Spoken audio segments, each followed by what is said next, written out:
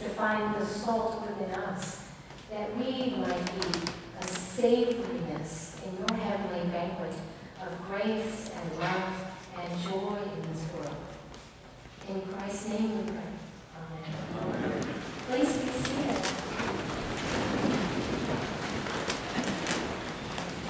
I had an Old Testament professor who absolutely loved this Old Testament reading with Esther and how she works out sort of a restitution of some genocide of her people when she has the opportunity in her relationship with the king as his queen and sees this kind of side-wheedling Haman trying to curry favor and get alliance for his own self-serving action, to do to other people yet again what he had done to hers. And in the process of that, had built a gibbet to hang someone he was very much looking forward to getting out of the way. Right? And so here, when Esther has this invitation from the king, her husband, you're whatever you want, the queen, I will give to you. And she tells the story of injustice and the death of her people. And her husband is outraged and says, tell me who has done this, and I will exact justice on your behalf. And she says, that guy right next to you. And there, on the gibbet that he created, to hang the guy he wants to get out of the way for his next step of self-interest, he himself is hung. Isn't that a metaphor for what happens when we see around us or experience ourselves? What can happen when things that are leading us in life toward places of anger or frustration or competition that takes a negative form, when we're kind of ready to do whatever it takes, whatever collateral damage, to get something that we ourselves would like to happen. And what we have done is really narrow our view of this greater good that could be accomplished. So we notice that people who live violently, for example, die violently. We notice that even in the day that we walk through in life, when we have the smallest encounters with people, your spidey senses kind of tingle when you come up to that person whose face kind of does one of these, and they just, they're not happy, they're angry, you don't know what's going on in their day, but you see it. And isn't there some party that goes, oh, I have to interact with them, oh, because it might not end well, or we might not kind of have the engagement you'd like to have. There are times, exactly like a few days ago, I used the ferry a lot, of course, in my commuting. So I'm driving on the ferry, and there's one ferry where I kind of dread that. I always look at the names of them now, because it seems to be the crew on this one, I don't know who their boss is, but they're not happy. They're just not happy people. And I drive on the ferry, and it's one scowl, unhappy person after another. It's like the hate boat instead of the love boat. And I drive on this, and I brought my own things into that morning. I woke up with sort of a laundry list in my head of things to be concerned about, things I'm worried about, some frustrations, and all those kinds of things. And this particular day, I drove on and realized that my face looked like that too. And I was like, well, how do we change this? I don't want this. It doesn't feel good when we carry that inside us, does it? It really does shape our day. And in fact, and please, I'm not calling you primates. I'm not. But in primate studies, we know that if you have two chimps or apes that are on different sides of a glass partition and you just see one another, and if one gets really excited about something, and they get really happy, and they kind of smile in their way, and they get excited, the other chimp doesn't know what the frick is going on, but they get very excited and happy too, because they see this other energy that's so happy and joyful. Well, that's exactly what human psychology says happens to us. That our moods are like, they're contagious. We can literally kind of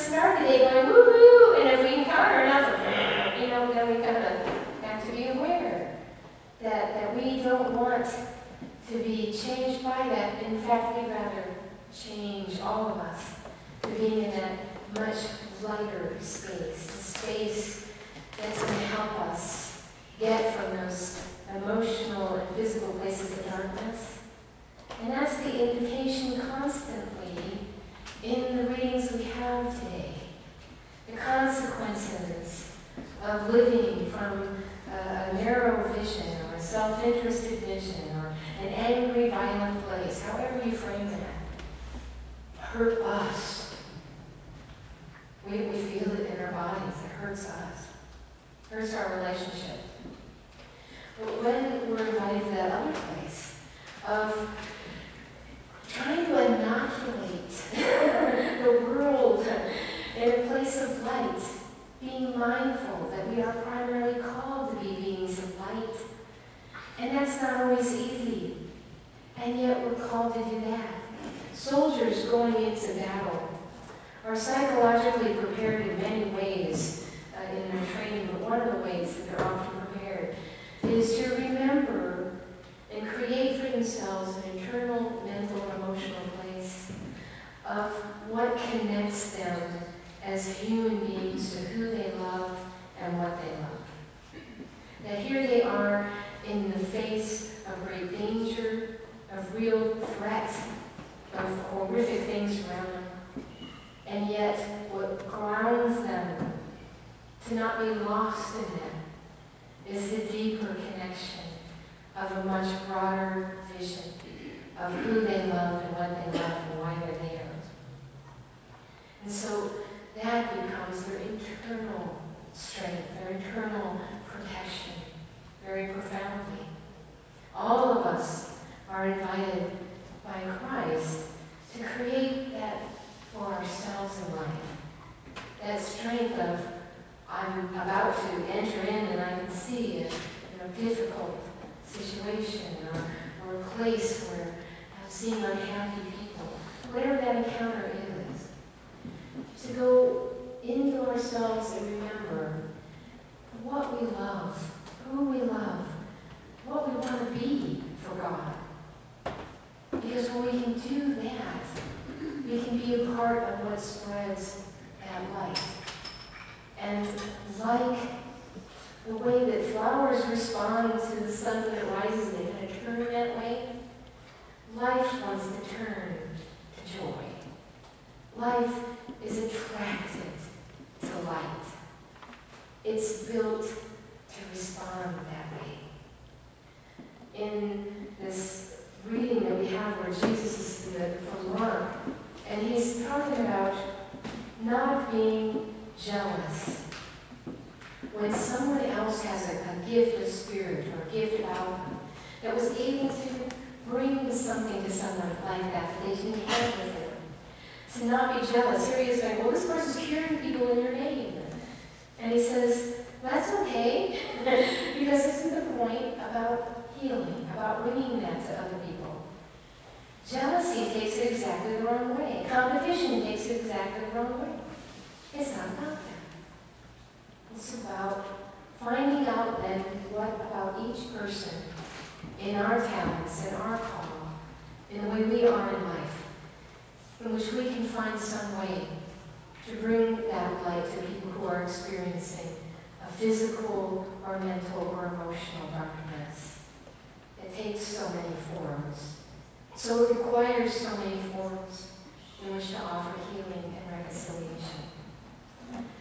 And then when he's listing all these things about, well, if this offends you, cut it off.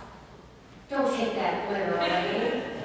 They sure as heck did for a while in the Middle Ages, and theologians got into all kinds of problems. And so I won't go there, but they did.